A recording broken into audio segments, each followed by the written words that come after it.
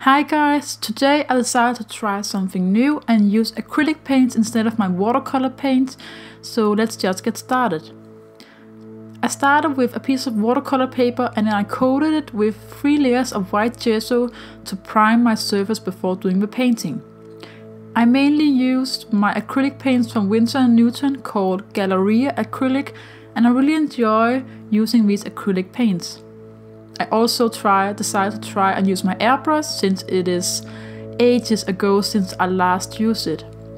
I used the colors from Createx called Wicked colors. I mainly used my blue color and then I used the reducer to make the paint more thin and more transparent. I also used some of the other colors, the yellow and the white color from the set.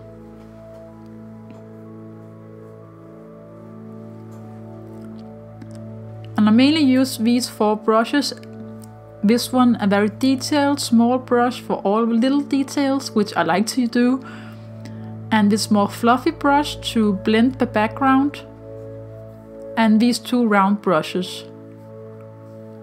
I also use this plastic palette for my paints. Some tape to hold down the paper while I did this painting. And I used a lot of tissue paper to remove some of the extra paint from my brushes before painting a new layer. Now I started with trying to use my acrylic paints like watercolors. I've seen this on YouTube. Other artists talk about using acrylics like watercolors. And you can easily do this, but I decided to try and use the acrylic paints like you would normally use them, which is with less water. And it was quite fun to try and paint with acrylics. I haven't done this since I was a child. And I remember I really enjoyed painting with acrylics even though I didn't know how to use them when I was a child. One thing I didn't like that you could easily see all the brush strokes, which I'm not a big fan of. But that's also why I decided to try and use my airbrush with the acrylic paints. Because you can get a very beautiful, smooth surface. Which you can see here. You don't get to see the brush strokes easily because you're not painting with a brush but with the airbrush. And you can probably do the same with a brush and acrylic paints, but right in that moment I just want to try and use the airbrush since I also enjoy working with the airbrush, and I thought it would look good with this painting with the motif, which is an undersea painting of a jellyfish.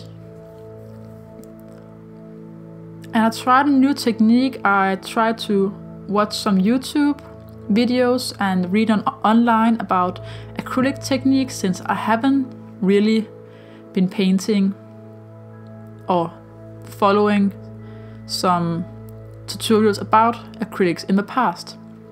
And I learned about this technique called glazing. Using a glaze, I think that's the correct term, where you would use a very thin layer of paint with a lot of water to make a I'm doing it right now, where you coat a part of your painting to give it a little bit of color. And I really like using this technique because I did the details and white strings on the jellyfish with almost a white color most of the time, and then when that layer was dry I would use that very thin blue glaze to coat all those white details, and I would repeat that process with all the white details and the glazing, and you can see slowly the first white layers would slowly get darker and darker and darker, and I really like all these different blue shades you get with this glazing. I also decided to add a little bit of yellow and red details to the jellyfish because I didn't like it was so many blue colors. I wanted the jellyfish to stand out a little bit more, so I decided to use some warmer red, yellow colors.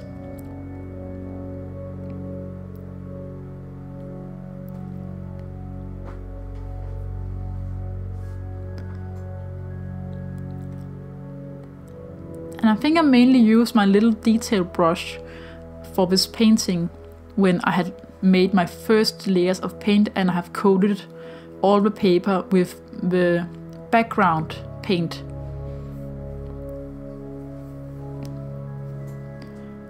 And I'm just repeating that process with the white details and then doing a glaze when that white layer was dry.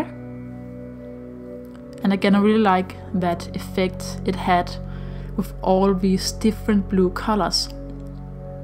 And I want to try and add some background to this painting, so I tried to make some kind of bubbles.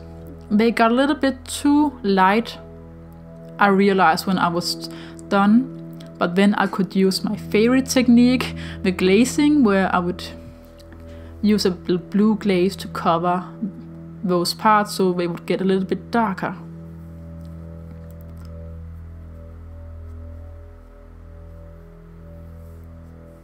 And I tried to do the glaze with acrylic, but it wasn't as strong, so I decided to try and use my airbrush paints because I felt like they were a little bit more intense and stronger.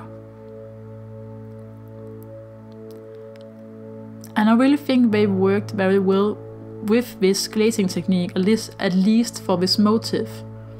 I could probably have used a little bit more of the acrylic paint and less water, but again, I didn't want to make it too obvious with the paint strokes. I wanted a very smooth look and surface.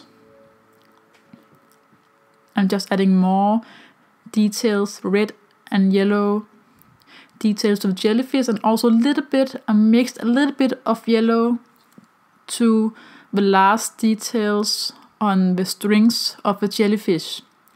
Just a little bit, so it wasn't just all blue.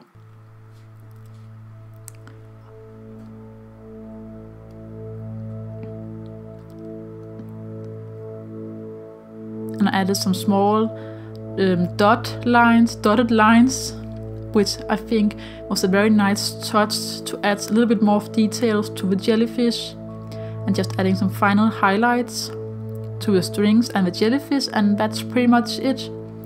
I really hope you enjoyed this painting as much as I did making it. And if you want me to make more acrylic paintings in the future, let me know down in the comments, and I would gladly try and make some new acrylic paintings very soon. Thank you so much for watching this video. I really hope you enjoyed it, and I hope to see you next time.